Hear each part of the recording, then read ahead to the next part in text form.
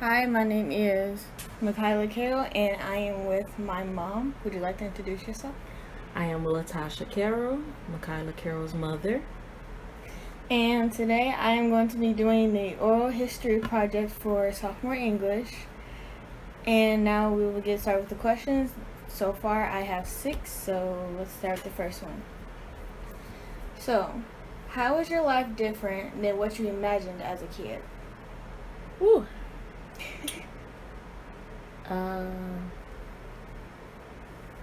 It was totally different as a kid. It wasn't a lot of this that's going on now. When you say this, what do you mean? Like shooting and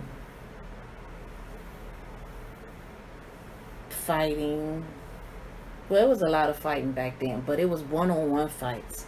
It wasn't like, oh, I'm not finna be fist fighting, I'm gonna just stab this person or shoot this person. It wasn't none of that. We was able to go outside and play, till the street lights come on and stuff like that. Go on the front porch, get chased by the dogs. Other than that, this generation is crazy. I think they possess. Oh my god. Okay, question number 2. Your whole life, who has been the kindest to you? In other words, who has been the person that's always been there on your side or by your side? My grandfather, my Aunt Z, my grandma Bobby, and my cousin Elois. Okay. May they rest in peace. Except for my granddad. Okay, question number 3.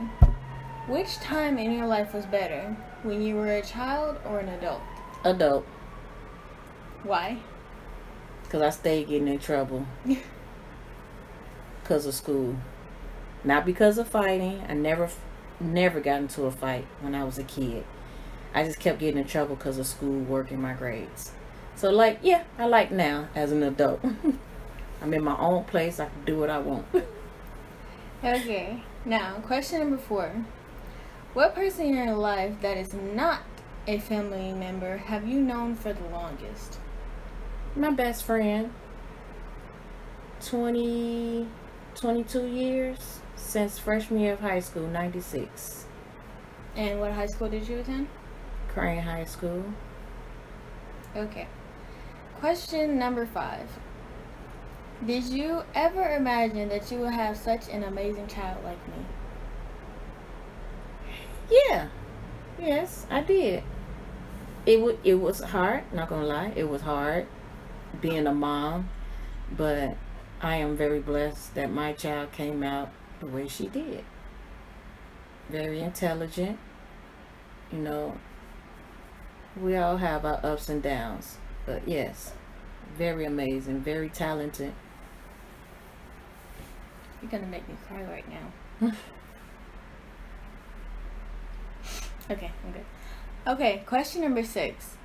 If there is one thing that you would change about life, what would it be?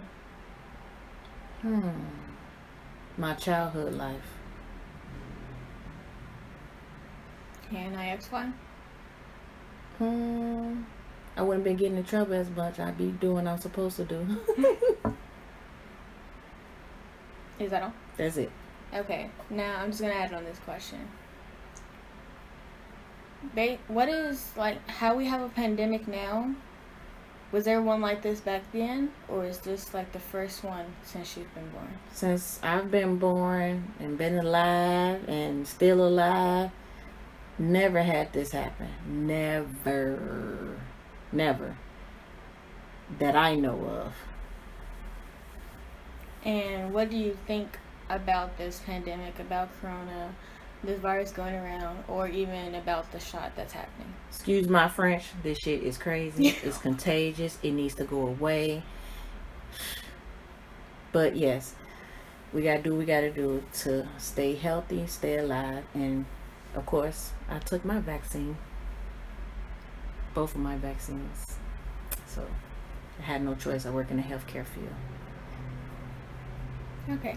And as we are at the end of this conversation or interview, What is there anything else that you would like to add? Get your vaccines done, please. That's all? Love you, kid. I love you too. Okay, and that is the end of my oral history project. Thank you and have a nice day.